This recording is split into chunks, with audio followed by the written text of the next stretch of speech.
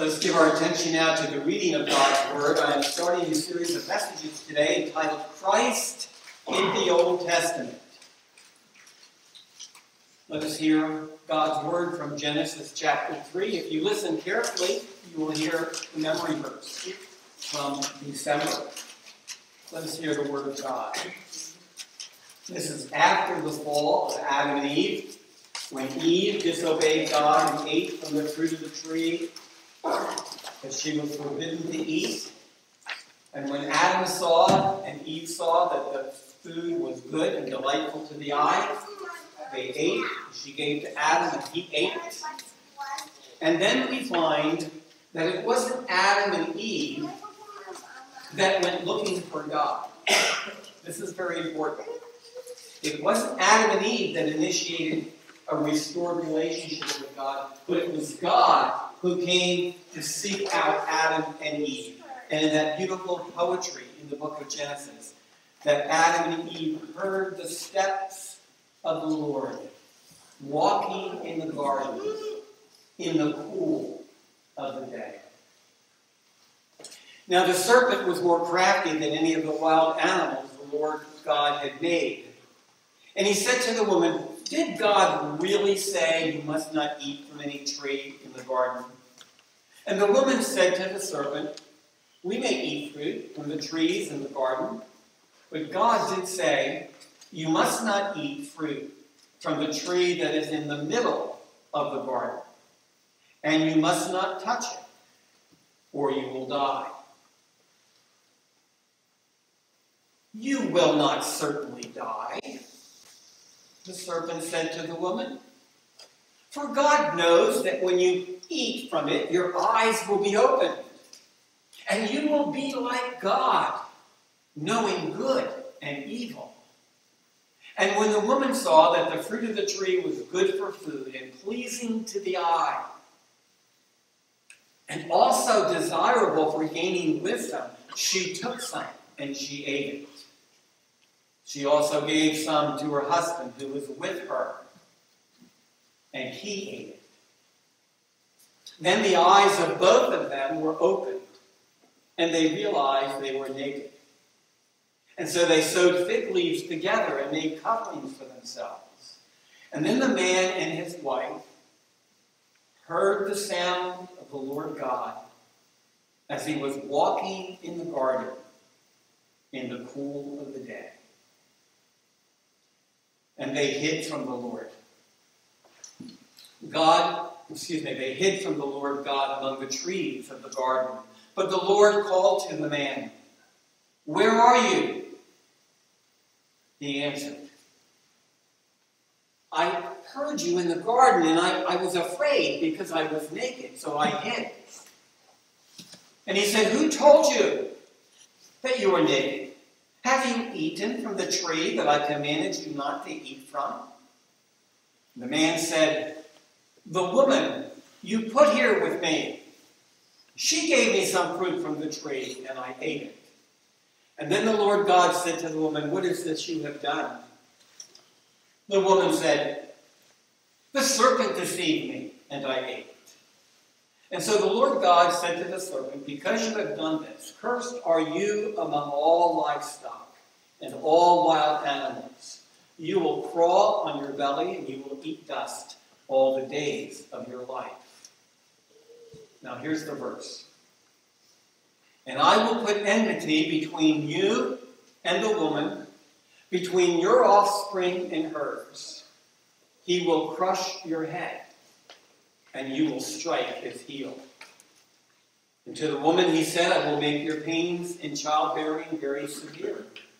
With painful labor you will give birth to children. Your desire will be for your husband, and he will rule over you." And to Adam he said, "Because you listened to your wife and ate fruit from the tree about which I commanded you, you must not eat from it. Cursed is the ground because of you. Through painful toil you will eat food from it all the days of your life. It will produce thorns and thistles for you, and you will eat the plants of the field. By the sweat of your brow you will eat your food, until you return to the ground, since from it you were taken. For dust you are, and to dust you will return. Adam named his wife Eve, because she would become the mother of all the living. May God, the Holy Spirit, who inspired these words, who has preserved these words for our hearing, may God be praised and blessed, and may we learn and grow as we are in his house today. Please pray with me. Lord, I pray now that the words of my mouth and the decisions and the responses and reactions of our hearts and minds would always be acceptable and pleasing to you. Because you alone, O God, are our rock and our Redeemer. Amen. God's plan of salvation, Christ in the Old Testament. And as I was preparing this series of lessons, from time to time, if we're all honest with ourselves, from time to time, we have doubts. I have doubts. Satan will try anything to get us off track. So I have an amazing illustration this morning. You may not remember anything else I say today, but I think you will remember this amazing illustration in a moment. A gentleman by the name of Peter Stoner, who has passed, was the chairman of mathematics and astronomy at Pasadena College.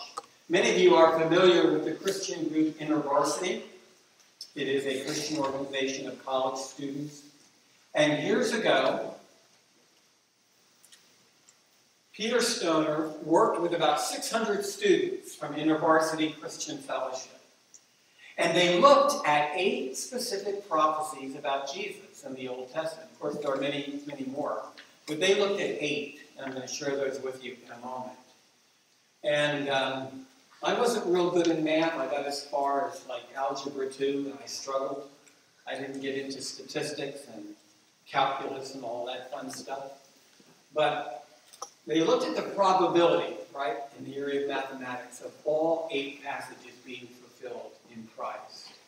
And the probability of all 8 of these specific prophecies being filled is 10 to the 17th power. We're going to talk about that number, because those look like little numbers, but let me assure you, they are very big. So let me just share with you, and there are many more than these 8, but here are 8 main prophecies that Jesus fulfilled. The Messiah would be born in Bethlehem, Micah 5:2. A messenger will prepare the way for the Messiah, Malachi 3:1. The Messiah will enter Jerusalem as a king on a donkey, Zechariah 9:9. The Messiah will be betrayed by a friend and suffer wounds in his hands, Zechariah 13, verse 6. The Messiah would be betrayed for 30 pieces of silver, Zechariah 11:12.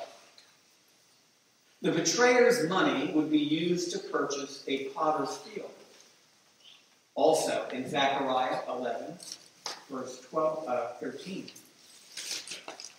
The Messiah will remain silent while he is afflicted, Isaiah 53. That whole chapter, Isaiah 53, speaks of Jesus, the silent, suffering servant of God. Right as that passage, he opened not his mouth. The 8th prophecy, the Messiah will die by having his hands and feet pierced. Psalm 22:16. And again, if you look at Psalm 22, that whole psalm speaks very clearly to the Messiah that would come. So 10 to the power of 17. I'm going to illustrate how astronomically high that number is. If I had an offering plate or a hat and I put in 10 tickets and walked over to Alan and I said, Alan, here, I have a special mark on one of these 10 tickets. The probability that he would pick the one with the mark on it would be what? 1 in 10. Not very good odds. What about 10 to the 17th power? 10 to the power of 17 in silver dollars is sufficient to cover the state of Texas 2 feet deep. Now, if we had that many silver dollars, and I put a mark on one of those silver dollars and dropped it somewhere in Texas, and tell someone who's blindfolded they can go anywhere in the state and pick up the one marked silver dollar, what would be the odds that he would choose the marked coin? 10 to the 17th power.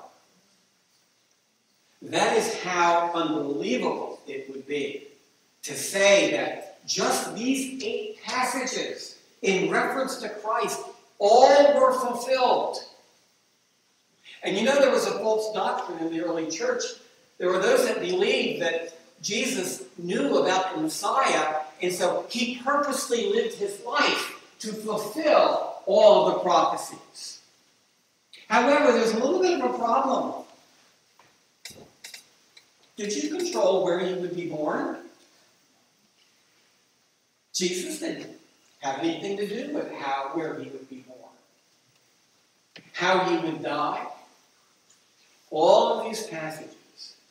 So these 8 prophecies, to be coincidental, to apply to any person by chance, is 10 to the 17th power. The same odds as if we covered the state of Texas in 2 feet of silver dollars. And I said to you, I want you to pick out the one that's marked. Isn't that amazing? I hope as you're hearing that for the first time, and as I've talked about it and thought about it this week, that really sinks in how incredible it is that all these prophecies, and we're going to be looking at them in the weeks to come, the same odds of Jesus fulfilling all the prophecies. God told the serpent, because you've done this, you're cursed, cursed to be on all cattle and wild animals, cursed to slink on your belly and eat dirt all your life. I'm declaring war between you and the woman, between your offspring and hers. He'll wound your head, and you'll wound his heel. Let's take a look at that. By the way, this is known in theology as the proto-evangelium. You want to sound smart? Tell your friends and family in church today, Pastor talked about the proto-evangelium. That word proto means what? First. Like a prototype. Evangelium means good news. The first case of good news in the Bible is in this passage. You say, Pastor, I don't see it. Well, we're going to look at it today. We're going to find it. We're going to see it. So I've kind of fixed up the pronouns to help us get started here. Genesis 3:15.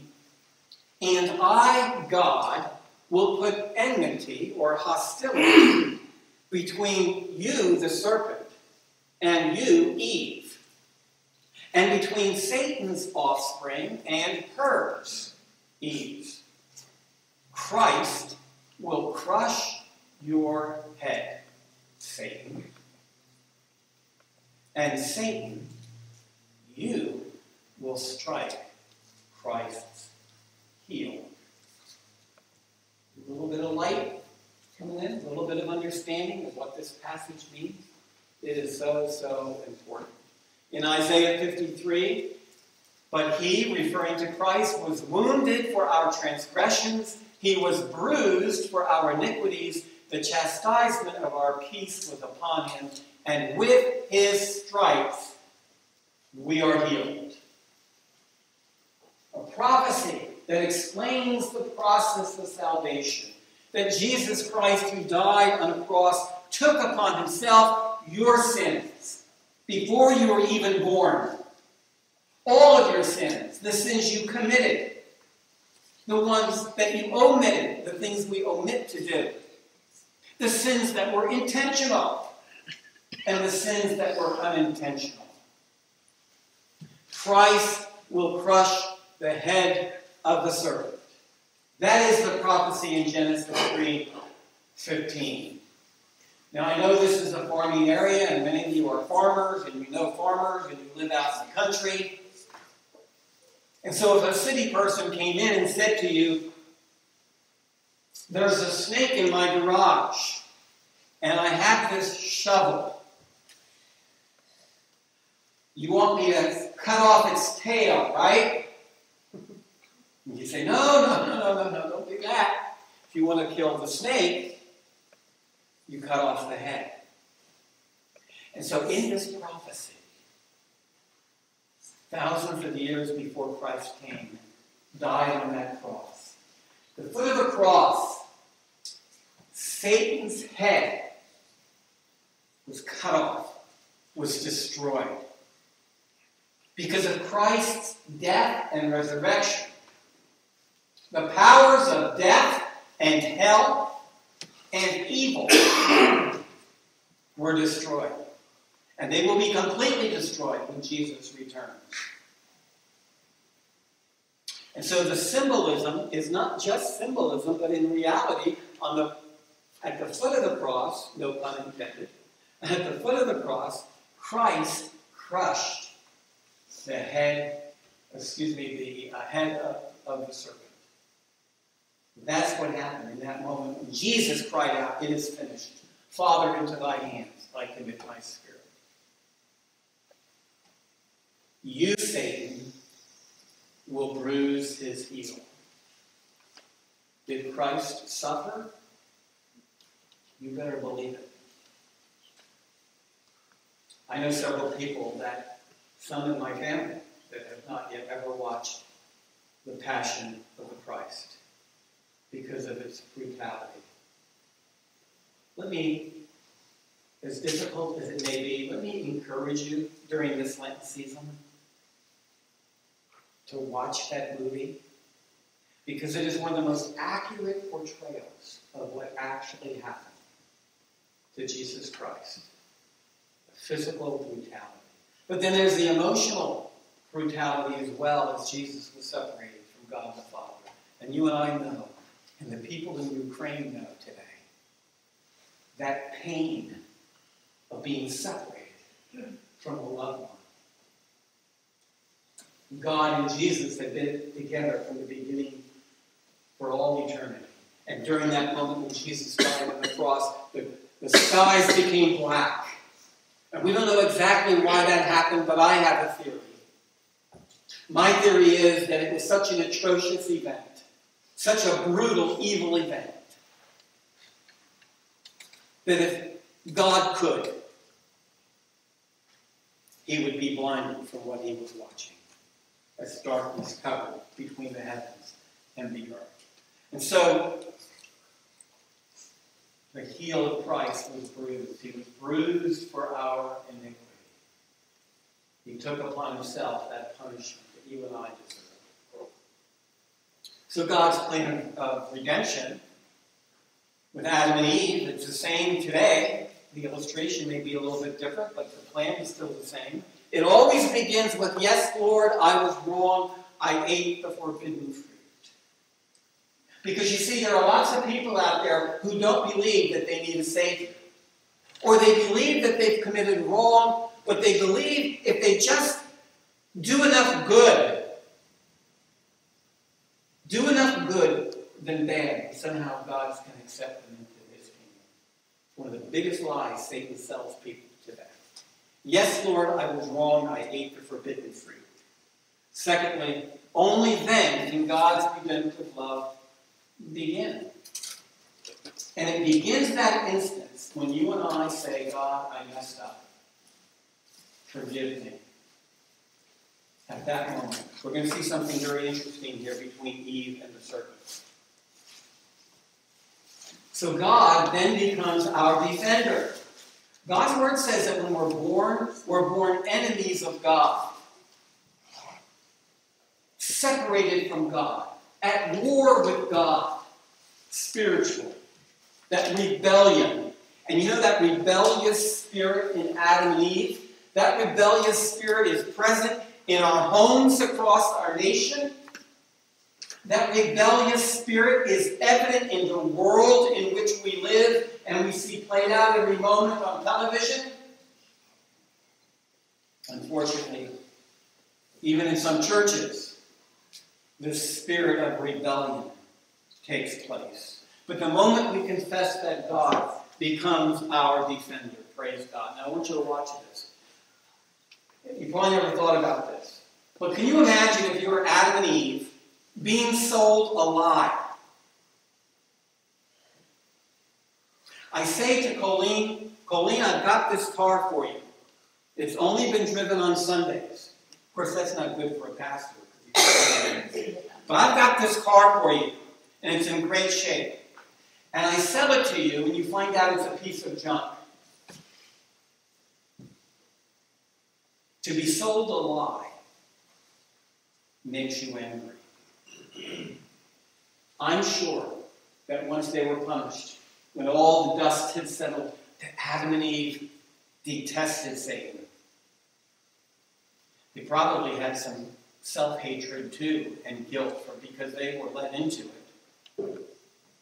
But Eve detested the serpent and Adam, I'm sure, for the deceit and the lie. But the feeling was mutual. Satan detested Adam and Eve because instead of being aligned with Satan, now Adam and Eve, through the forgiveness of Christ, and God becomes their defender, that they become the recipients of God's love and grace and forgiveness. Satan detested Adam and Eve because Satan fell from God's glory. There was no hope for Satan. And don't you think Satan said, I've done everything I could to mess up the relationship between God and Adam and Eve. And look what God does. He's providing a Savior. Couldn't even let me gloat in my evil for another couple chapters. Because this message to Adam and Eve is a message of hope, a message of forgiveness. So as we close, found some interesting things in studying this passage. Because we ask ourselves, how much of this plan did Eve understand? I mean, we read it and we hear it, and we need some help and explanation of that verse. Well, what about Adam and Eve? How much did they understand? I think possibly more than you and I might think. I want to share with you finally a verse from Genesis chapter 4, which in many translations, if you go home and look in your Bible, you will see a phrase in the translation of that verse which is not technically from the Hebrew. All that Eve knew was that the Messiah was going to be born through the seed of the woman. We often think of the seed of the man when we talk about reproduction, but it's through the seed of the woman that the Messiah would come. Verse 4. Now the man had relations with his wife Eve, and she conceived and gave birth to Cain. And she said, I have gotten a man-child. See that parentheses, with the help of the Lord? That's not in there originally. Look at the bottom, Genesis 4:1, it says, or man, or what? After the man, the Lord. There are those scholars, and I'm just throwing this out here in relation to did Eve understand more than what we think she did.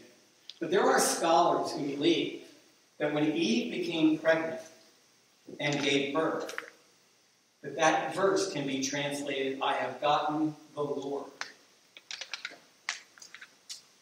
I have gotten the Lord. You see, it would be the same if I said to Jerry, I'm going to give you and your family $1 million. And a week goes by, a month goes by, a year goes by. You say, what about that $1 million, Pastor Rob? You say, well, Jerry, I've arranged that in 1,000 years from now, that Adam and Eve, I think, realized that the birth of the Messiah was going to come thousands of years later. But I want to point out that in Genesis chapter 4, I have gotten the Lord. And why wouldn't she think that, since God had just told her that from her seed, right? Seed of the woman, not the man. Galatians 4, but when the set time had fully come, God sent his son, born of a woman, born under the law. Not the seed of the man, but of a woman. And so we read that when Mary became pregnant, she couldn't understand because she said, I've not had relations with anyone. How is this to be? And you remember during Advent we read, and the power of the Holy Spirit shall come upon you, and that which is born of you will be of God. That's why the virgin birth is so important. It fulfills prophecy. In Isaiah, not even in the mix of the 8 passages that I shared with you, not only can't you control where you're born, but you can't control who your parents are. In the book of Isaiah, I think it's Isaiah, behold, a woman shall conceive, a virgin shall conceive and bear a son, and you shall call his name Jesus. There was no doubt that Jesus, who was born and came into the earth, came from God. Now, God could have done it any number of different ways. And there are still people who disbelieve in the virgin birth. You know, there's an old expression, ignorance you can fix, but you can't fix stupid. You know, God lays it all out there. And if we don't accept it, we don't believe it, that's our problem, not God's. And so the redemption, the forgiveness, the new life now and forever that we receive in Christ goes back to Genesis 3:15. That the warfare between Satan and the world, which continues today, between his seed, Satan's seed, and the woman's seed. But guess what? Although Satan was able to bruise the head of Christ on the cross, Christ was able to crush his head. It is because of the empty tomb, the resurrection of Jesus Christ, that we will be celebrating in a few weeks, that we have this joy and this hope and this promise. It is in this we believe, that Christ is coming again. This time he's coming, not as a baby born in a manger, but he will be coming as King of Kings and Lord of Lords to bring to an end human history as we know it. And if you haven't heard already, I'm sure there will be gospel preachers and radio preachers that will be taking the events in Russia and Ukraine and twisting and contorting that to make it the end times. And the only thing I say about that is God's word says we don't know when the end time is going to be, but we are to be ready for it. So anyone that says to you, this is Russia in the Bible, and this is the United States, and this is the Middle East, and this is Ukraine, don't believe that. Because God's word says not even the angels in heaven know. As a matter of fact, the Bible says not even the Son knows until that day when he is sent. Let's pray. Lord, thank you for your words today in this passage that is somewhat like a puzzle, but Lord, we thank you that your Spirit has helped me and has helped us to put these pieces together, that we would understand your marvelous plan of salvation. Be with us in the weeks ahead as we look at all the prophecies concerning your birth and your life and death and resurrection. Lord, that this would strengthen our faith, that this would remove our doubts, that we would say this is only true and only so because God so planned it. In Jesus' name.